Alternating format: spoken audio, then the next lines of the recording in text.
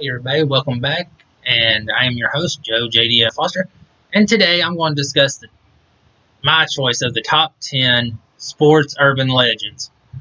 Now, I tried to find a range in these from the NFL to boxing and anywhere else, and find ones that sounded like they could be believable and might actually be true after all, even though right now they're just unconfirmed.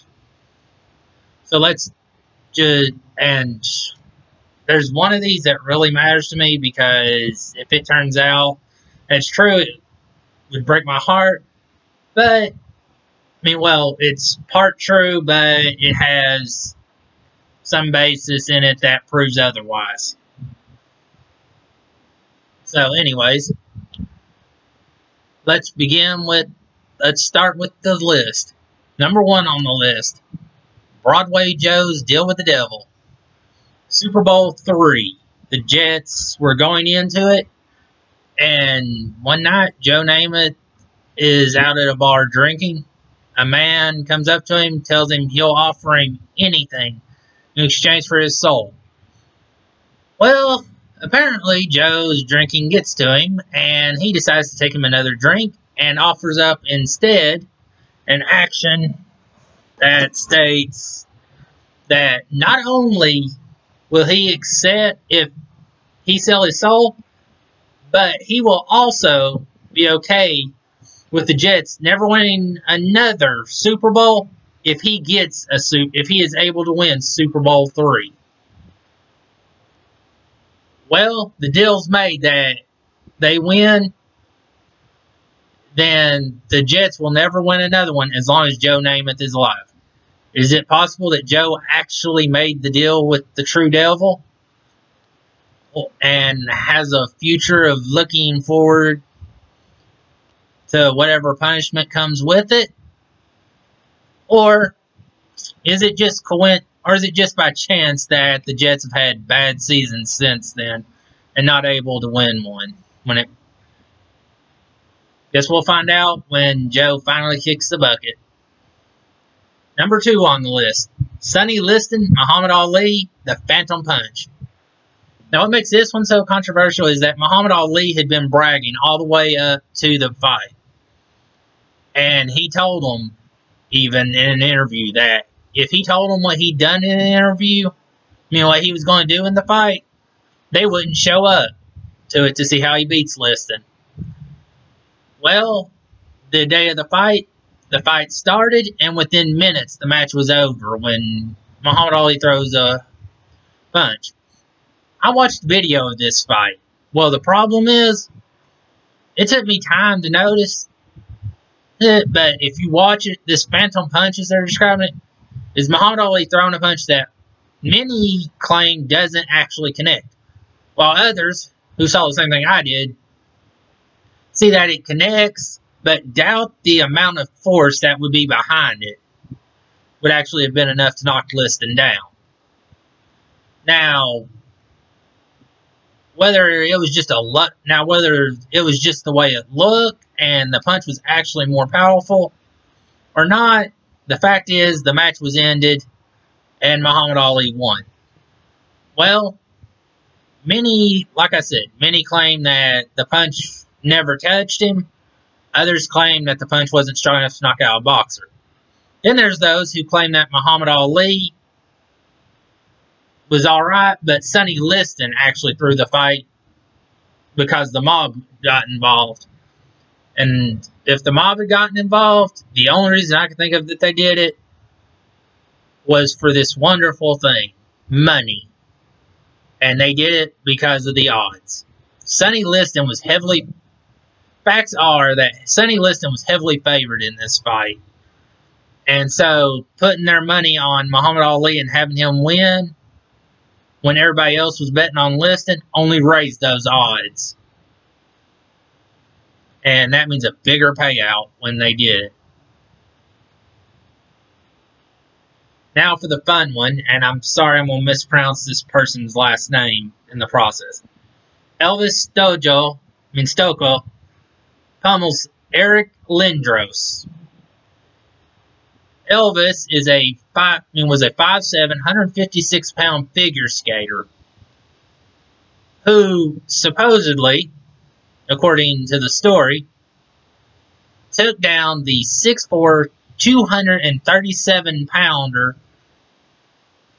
from the NHL Philadelphia Flyers, Eric Lindros, at the time this story takes place.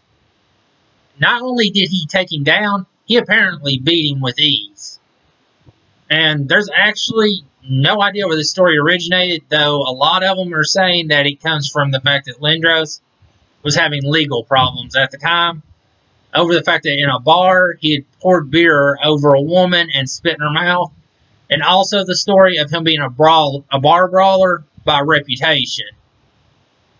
But what makes this story funny is that Elvis and Lindros are best friends in real life, and they will laugh about this rumor and joke about it even, for as funny as it is to them, because they don't know where it got started at either. Now for number 4, God phoned Reggie White. And Reggie White, when he came out of college, was a top prospect. But instead of going to the NFL, like a lot of players do, he went to what was then known as the United States Football League, a big competitor against the NFL. And he played for them until Donald Trump, that man we all know, would put them out of business. And then he would play for the Philadelphia Eagles for 8 seasons. Until 1993, when him and a handful of players came and pursued a landmark lawsuit, which created the unrestricted free agency. When this happened, he went and checked out Green Bay on a whim. But he wasn't thinking it was for him because it was small, cold, and the franchise wasn't known to spend much on its players. But he still ended up there until he retired. And many may be asking why.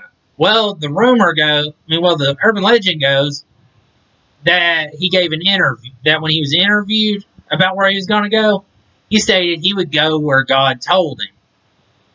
Coach Holmgren of Green Bay called him up and said, "This is God. Come to Green Bay." Given he left it on as a message, and that's how he came to be there. Well, what's interesting is Coach Holmgren claims that this is true and that it did happen. But Reggie White has never been able to confirm it, which is what makes it the urban legend that it is. Now for the fun one. Michael Jordan's gambling debts. This one I did not know about, but it does make a lot of sense. Okay, during Jordan's first retirement, he went to play baseball. And then he would return a year later. Or he would return later on. And win another 3-peat with the Bulls. But during the first time it was occurring, it turns out that there was a secret reason according to the urban legend, that the true reason behind it was Jordan had a gambling problem, and he had amassed a major debt, and he'd went against the NBA's rules. But rather than risking a backlash, as well as being embarrassed and having the face of the NBA at the time being embarrassed, they instead allowed him to do this retirement where he would serve out a suspension. And some places listed, instead of as a ban, which is what it would have been otherwise, some places listed it as it would have been known as an extended suspension. But in order to avoid doing that, they allowed Jordan to disguise it as a retirement so he could serve out the sentence and they could save face and not get backlash from fans and viewers that love the sport of basketball. Now, whether it's true or not is questionable, as nobody has confirmed or denied it. But one thing about it that makes it to where it might have some sequence of truth to it, at least the gambling part, is that Jordan is known to have gambled a lot on the golf course, and at one point having to have paid off $57,000 to a person on a bet he made. Now for number 6 on the list, 1985's NBA draft pick being fixed, aka the frozen envelope. The New York Knicks during the 70s were a big powerhouse, but in the early 80s they had started to drop. By the mid 80s, they were basically unknown. Well, they were basically ghosts of their former selves. They had managed to get the number 1 draft pick in the league. And at the same time, the number 1 prospect in the country was Patrick Ewing. For those of you who see this that don't know who that is, look it up on YouTube in basketball games. Trust me, you will love what you see, because this guy could dunk, he could post, he could shoot, he could block. He was a great ball player, especially when he came out early. But anyways, supposedly, the person that was doing the draw for this had either bent the envelope tip, or he had actually completely frozen it so that he would know who the envelope containing Patrick Ewing was. And when they did this, in order to get the number 1 draft pick, well, Ewing was going to be number 1. They knew this. Whoever got it.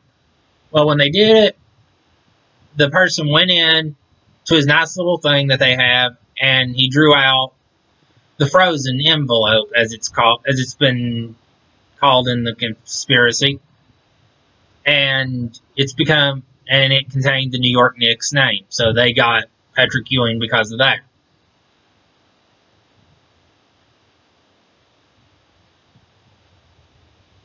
Now for number 7 on the list, the Michael Jordan hangover game, aka the flu game. Shortly before Game 5 of the NBA Finals against the Jazz, this was during the second three-peat that Jordan had, when he had Rodman and Pippen on his team. Jordan came down with flu-like symptoms suddenly, and he also had dehydration issues. Yet, he scored 38 points, including a three-pointer with 25 seconds left, in order to win the game. For a person who was supposedly so ill, he played really well throughout that game. But alternate theories have, including by players who saw these games or were there, have come forward, including Jordan was actually... Okay, the common theory that comes from this, the conspiracy theory, is that Jordan actually had a hangover, which is why they call it the hangover game. The players that have seen it have often said that what he had, where it was like flu symptoms, things like that, majority of them are claiming that it seemed more like he had food poisoning during the game and still played. And then there's also the gambling theorists who said that Jordan was paid to play badly that game. And I hate to tell them, if that's true, that was not playing badly. And also, there's my theory. As much as I would like to have it be that Jordan had a hangover, or that he had food poisoning, I think that was just Jordan having an off night. And it sucks because I like the Jazz so much and I wanted them to win that when I was watching the games. Now on to number 8. LeBron James leaving Cleveland. The real reason he went to Miami. LeBron James, when he came out, he was a big star at Cleveland. And he was loved. However, he would eventually leave for Miami, and it didn't make a lot of sense. Well, this is where the urban legend comes in. The urban legend is Delonte West and LeBron James were best friends. Well, eventually, LeBron found out that Delonte and LeBron's mother had sex. The two got into a fight, and LeBron got traded to Miami in order to separate from them, and he still has trouble with the issue as it is. Well, at least that's the urban legend. But, again, it's never been confirmed or denied by the idea. Though, Delonte, if you watch the, I think it's Mojo's Top 10 on this, actually has Delonte in a video where he says something that deals with LeBron's mother, where it talks about sex with LeBron's mother. But it's not like anything explicit, but it's but it sounds more like a joking matter. Okay, number 9, and one of the biggest urban legends of them all, Babe Ruth calling his shot. Now, see, this one I argue with calling it an urban legend, because I don't think it's that. I think it's that Ruth actually knew what he was doing. Now, whether he got lucky on exactly where the shot went, or he just had a general idea of where it was going, that's a different story. But all we have is a grainy photo of him aiming the bat toward an area where the flag was. Well, the thing is, when he hit the ball, it went to that exact spot. So, how did he know? Was it... Some have theorized that he had a corked bat, so he knew when he hit the ball where it was going to go. Some have argued that he got the pitcher to throw him that exact pitch that he needed in order to hit it that way. And some believe, like I do, that he actually could feel it in him, that he had such an intensity and passion for the game that he could read the pitcher. And when he knew where the pitch was going, and he knew what the pitch was, he could tell also by the wind when it was blowing, the feel of the air, where it was going exactly, where the ball would move to. And he's not the only person that they say this happens with in the sport of baseball. But he is the one that, at this moment, it would have affected. But I agree with a lot of people, it would have been nice if we had a video recording of this rather than just the grainy photo that we know of.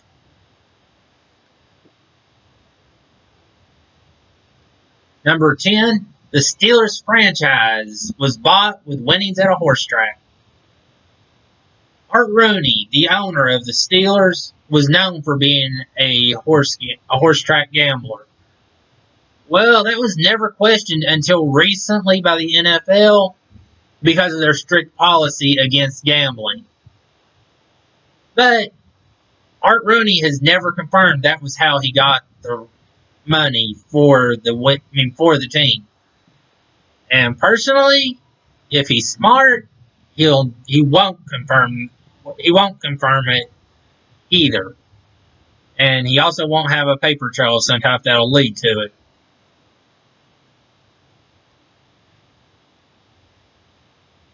Number 11, and now we go to pro wrestling, the WCW Scissors incident. Professional wrestlers Psycho Sid Vicious, Arn Anderson, and Ric Flair were at a bar one night. Sid and all of them had been drinking, and Sid told them they needed to retire because he was the future. Him and Anderson got into an argument, which led to a fight. Flair eventually broke them up, took Arn back to his room. Sid later went to Arn Anderson's room, and they continued their fight. Sometime during the fight, though, Sid would draw an actual pair of scissors on Arn and stab him in the back multiple times. Sid would run away. Arn was taken to the hospital, but Sid was later arrested for his actions. Though apparently it didn't stick, or he didn't get much of a sentence for it. What I originally had is number 12. What I originally left out, I'm now going to include as number 12. And that's the Ultimate Warrior having died in 1991. Now this is the biggest urban legend of them all in pro wrestling. In professional wrestling. The original Warrior, after SummerSlam 1991, left the company, now known as WWE. Supposedly due to contractual issues with Vince McMahon. But when they did this, Vince had an issue. Well, supposedly while he was away, the Warrior died. The real Ultimate Warrior died. And Vince, wanting to not have that continue and not have it end, having seen the money made off of it, came up with the idea to just replace him with a new Warrior. And that's who we've seen. That's who we'd seen all this time. That it wasn't the original Ultimate Warrior. That the one that we had come to know for all this time was actually the second. Now that one I have to disagree with. Because I think those people were just really out there. And just really wanting to reach for something. Now for number 13 on the list, and this one is the one that's the most personal to me. And that is the Black Sox scandal of 1919 World Series. Where, okay, in this time, players were known to be underpaid because they had a reserve clause, which meant they couldn't switch teams without the owner's permission. No union reps. And gamblers would find players who wanted to make extra money and pay them to either lose games or to throw them in some way so that they could make money. Well, in the 1919 World Series, it was the White Sox versus the Cincinnati Reds. The White Sox were heavy favorites. Rumors spread, and so some people came up to the White Sox, said, hey, we'll pay you to throw these games. Well, it was shown that they did accept the money, but it was never proven that they actually threw the games during that time. Well, when game day came, the odds started rising against, the odds for the Reds to win started dropping. Started working in favor of the Reds, which raised suspicion. But this was because rumors had started flying that the White Sox had agreed to throw the games. A number of correspondents had caught wind of this and had actually decided they were going to keep track of every game and prove it, whether it was true or not. The gamblers, after a bit though, back then it was a best-of-9 series, rather than now where it's a best-of-7. Well, after Game 4, the gamblers who had promised to pay the players after the games were now attempting to back out of their deals. So the players got angry, and they attempted to double-cross them by winning and evening out the series. Well, Game 8 came along, and threats of violence were made against the players by the gamblers. Before their final loss, though, as the White Sox would go on to lose Game 8, and that would end the series for them. Well,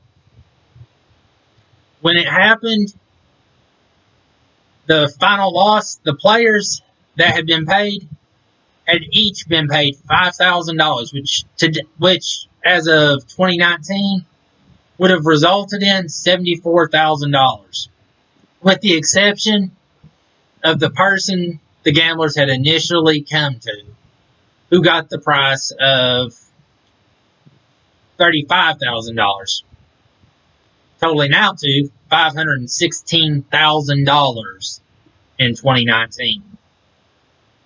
The players were taken to court over what they'd done.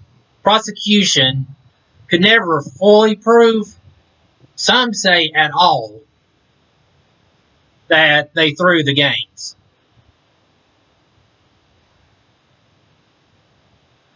However, they did prove, and one example of this is Shoeless Joe Jackson's record during the game.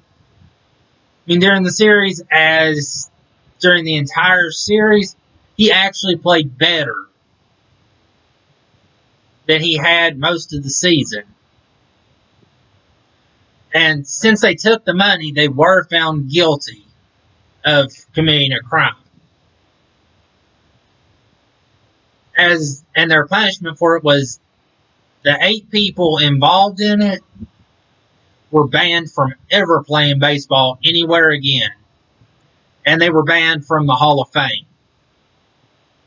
Many would try to have the decision overturned. Multiple appeals, trials over the years, some even up to their death, were trying to get back in. New evidence, though, in recent years has come to light at times to try and that's actually working towards benefiting those players, such as in the case of my heroes, Shoeless Joe Jackson, who had the most recent ones that I know of. One fact of this is that Shoeless Joe was known to be somewhat illiterate. He couldn't read. So how could he know what he signed when they had him sign the confession? Unless somebody told him that, oh, this is the confession, and you are admitting that you did this, this, and that. He had to understand and know what he was signing in order for it to be legal. Also, the lawyer during the trial and that got the player, got Shoeless Joe to sign his confession, was the team lawyer. And the interest of a team lawyer is to look out for the team, not the player or individuals involved. So he could have thrown the entire 8-man squad in the ground just to save that. And just to save the Chicago White Sox club and help them. Now, Joe, also something that was brought up is that Shoeless Joe was said to be drunk when he signed the confession, which means he would not have known what he was signing or understood what he was signing. Therefore, again, fairly certain that makes it not possible to be signed. Not able to be used in court. Makes it invalid. And also, in a final note, rumors that stem from rumors about this, there's at least one player that is said to, under an alias, would go on to play in other leagues. And that includes, two. One was the best friend of Shoeless Joe, and the other was Shoeless Joe himself, are both said, under aliases, to have gone on to play in other leagues outside of the Major League Baseball. So what's the biggest urban legend in sports that you like? Also, leave that in the comment, as well as what you'd like for me to do in an upcoming video topic. Till next time.